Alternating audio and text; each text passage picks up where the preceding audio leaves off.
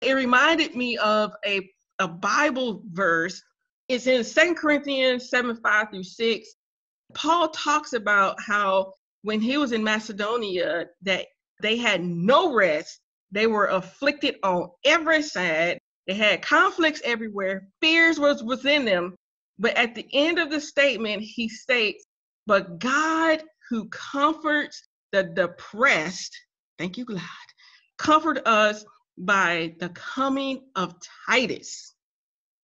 It's kind of actually comforting to hear that Paul, this giant of the faith, feels the same way that we felt.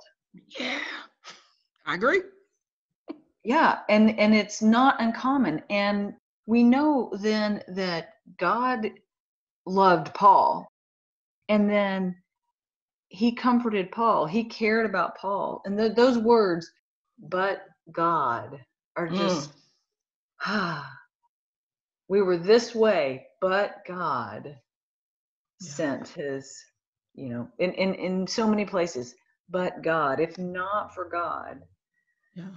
Just hearing that Paul needed that comfort, it just makes you feel not as alone. Just like you said, we're human. I find that what's really encouraging in this passage as well is that in this particular case, not all times, but in this particular case, one of the ways that God comforted them was through another person.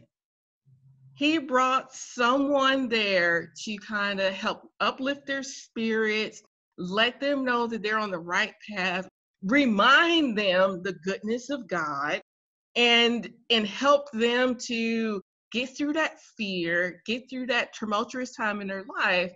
And God did that by using a person. Mm-hmm.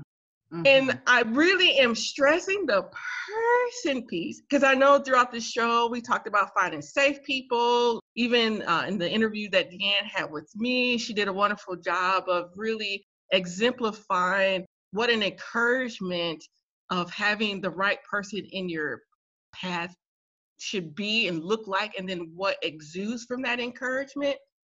And so I say that, you guys, because, hallelujah, we are coming back and doing our workshops. In our workshops, what we're going to be discussing is recovering our balance. And in that, we have some great things in store for you. We'll have activities. That's what makes it interactive. So you're not just going to come and just hear me talk or hear Deanne, because I'm going to invite Deanne. You're not going to just come and just hear us talk, but you're going to come and learn and have some activities, some tangible things that you guys can put into your everyday to help refresh your spirits. And you can register at healingpeace.com/register.